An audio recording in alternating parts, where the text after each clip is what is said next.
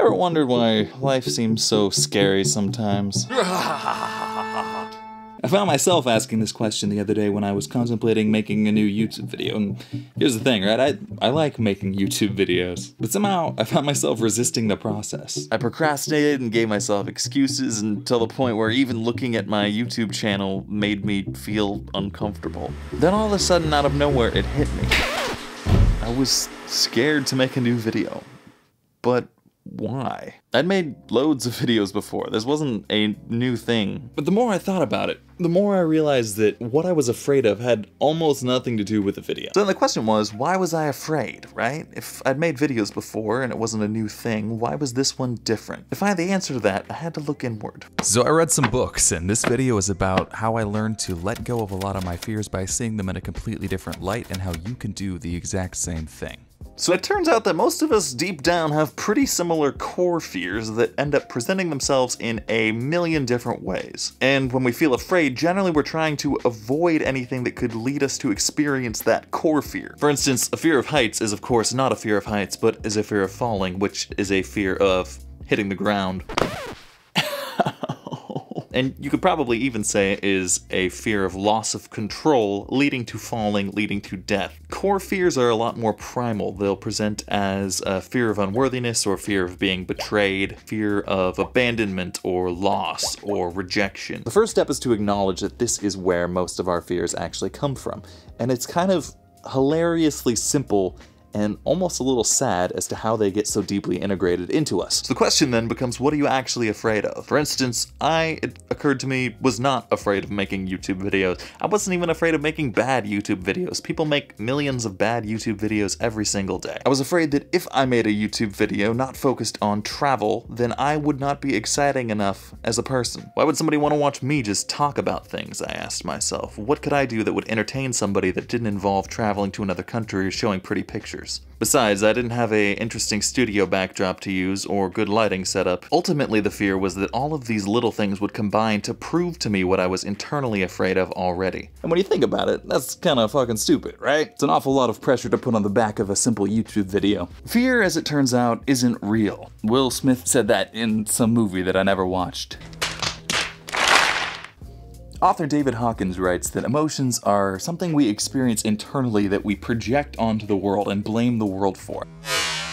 And the more I thought about that, the more I realized that I was in fact blaming that fear on the world when it was coming from within. If I were to list the #1 thing I would credit to holding me back in life over the last 5 to 10 years, it would primarily be fear.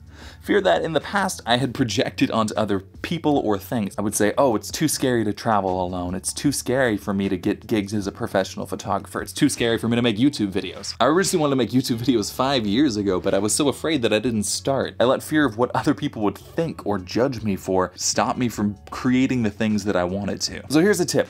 Don't externalize your fear. Don't project your fears onto other objects or people. Realize that most of your fear, if not all of your fear, comes from an internal sense of inadequacy that generally does not exist. Those fears are just a presentation of an internal, deeply held fear that you don't normally acknowledge. For example, the fear of running out of money or losing your job might come from an internal fear of not being valuable, or an internal fear of not being able to cope with change. Fear of never being able to get into a romantic relationship, or losing one you might already have, might come from a sense of unworthiness. When we're infants, these so-called core fears, abandonment, unworthiness, being unlovable, being betrayed, they all represent real life-threatening potential. When we are children, being unworthy or unlovable means we will die because somebody will not take care of us and we need them to survive. These end up getting written into our brains as programs that get ran on repeat over and over and over, so that things that threaten that sense of security internally still feel life-threatening years later when they are objectively not. When we're infants, these fears are life-threatening. If we are abandoned, we will die. But the mechanism continues to operate long into adulthood, and we continue to perceive now non-life-threatening events as being life-threatening. To your mental state, being emotionally abandoned feels almost like getting attacked by a lion. They're equally as scary, even though one is clearly more dangerous to you objectively. And it's usually the lion in most cases. So when you find yourself trapped in a pattern of fear or anxiety, especially if it's vague fear or anxiety or dread, look inward, breathe for a second, look inward and ask yourself where it's coming from. Is it coming from that internal voice that was formed many, many, many years ago when it correlated being abandoned with death, with being unworthy with death? What is the origin of that fear? And often it's one of those primal core fears, the core wounds we have from when we were children. And it continues to present itself over and over and over in new ways, disguising itself as different, more relevant fears that your brain will rationalize as being right, until you go internally and deal with those core fears, those core wounds that have held you back for years and years and years. Your brain will come up with rationalizations for fears you have now as to why they are different. Because your adult, fully grown brain, the rational part of it, understands that a lion is more dangerous than a breakup. But to that primal part of your brain, that primal coding we learned 20 plus years ago, that primal programming tells us that if we get abandoned, we will die. If we are unworthy or unlovable, we will die. And for many of us, that core fear prevents us from engaging in activities we might want to. For instance, for me, making a YouTube video, because I had the thought process that I don't have a cool studio backdrop, I don't have good experience talking to people on camera, I'm not good enough to do that. I'm the travel photography video guy, I do adventure stuff. If I don't have an outdoor backdrop, if I don't have an adventure theme, who's gonna watch it? Why will I be worthy? But I realized that allowing that to block me from creating what I wanted to was simply giving into an irrational fear pattern that I didn't really care about anymore. So if you find yourself trapped in a pattern of fear, take a deep breath for a second, go internally and ask yourself where that fear is coming from. The fear of public speaking comes from a fear of rejection for making a mistake, the feeling of being seen as publicly wrong and rejected, abandoned by the group. It has nothing to do with actually talking in front of people. Fear of being alone as an adult comes from that deep inner feeling as a child where being alone equals death. As an adult, it's not actually that scary, but